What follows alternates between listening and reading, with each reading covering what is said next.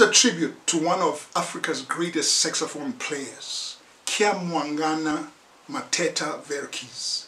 Verckys hails from Kinshasa, Congo, DRC. I'm going to play you a solo from one of his songs titled Baluti. In this solo, he brilliantly combines third intervals, the blues scale, the pentatonic scale, and mixing it with the chromatic scale, and then he plays sixth intervals.